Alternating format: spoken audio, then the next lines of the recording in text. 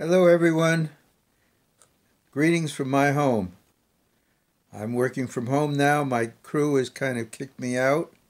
I'm in a vulnerable age group and they want to keep me safe. They're staying safe. They're being really good about their own wellness. I'm very proud of them. They're also taking everybody's temperature when they come to the clinic as soon as they get in the door. Nobody's coming to the clinic as a guest. Guests are waiting in the car. Everybody is wiping everything down. Everyone is wearing masks and gloves. We offer them for patients as well. We've had no illness, thank goodness.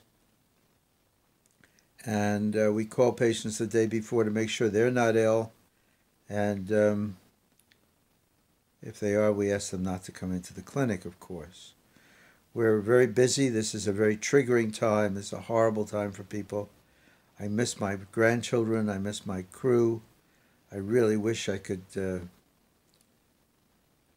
have more hugs. This virtual stuff is really good, but it's not a complete substitute at all. But this too will pass. I wanted to check in with you all. I encourage you to check in with me as well. Be safe. Take care of your wellness.